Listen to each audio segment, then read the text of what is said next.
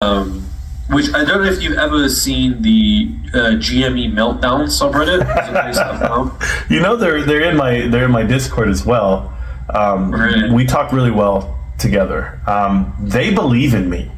They believe in my DD for private equity and the way I describe Bed Bath & Beyond and AMC.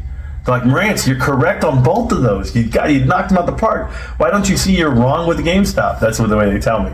But they made a meme out of me, and you know, they took me. I wear a helmet, a space helmet. I have it over here somewhere. But I wear a space helmet during the live stream, during the earnings report, and I'm cheering on the stock, and I'm like, come on, baby, and then it just starts tanking.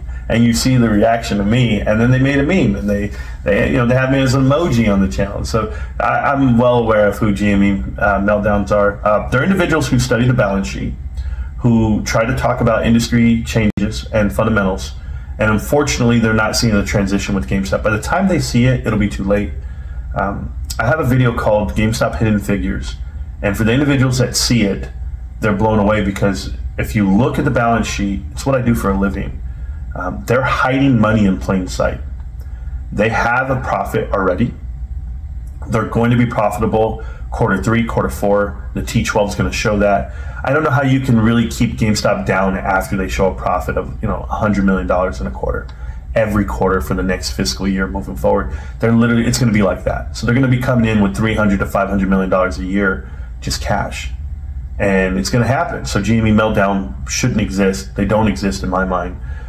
Those individuals have come in to the chat, while you're live, they'll come in with their one-liners, enjoy zero, it's going to go lower, I'll buy it in single digits, things like that. But I think it's just a bunch of trolls out there looking for some interaction, and they get it. I give them all the interaction they want.